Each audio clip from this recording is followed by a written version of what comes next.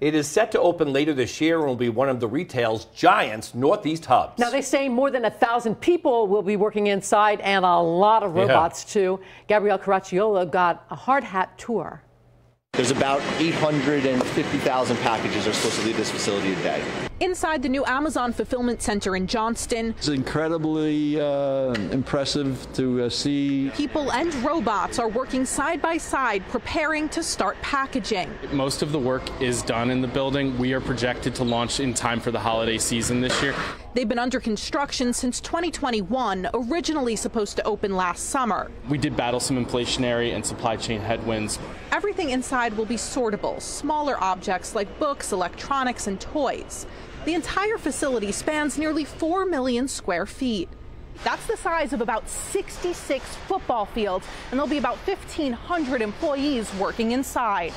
We've had Amazon robotics in buildings now for more than 10 years. During that same time, we've hired hundreds of thousands of people across the country and around the world. So these robots really do work in concert with employees, not replacing them. This is one of the spots where Amazon employees will work in conjunction with robots. When you go online and order something, one of the robots will bring these yellow containers up to this docking station where the employees can then pick out your product and get it ready to head to your door. So the robots are controlled by QR codes. You see the QR code. Yeah. So that's how they read where they're going. They never bump into each other. It takes a while to plant these seeds and see them grow.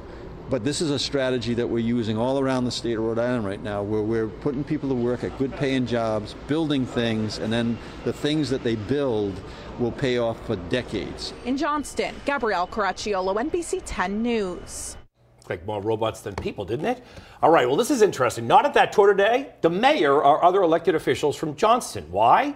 Mayor Joseph Policina Jr. says they weren't allowed to attend. In a statement, Policina says, quote, even though Johnston repeatedly stands up to the governor, I'm sure it's just a coincidence that neither myself or any other Johnston elected officials could attend today. They hope to tour it soon.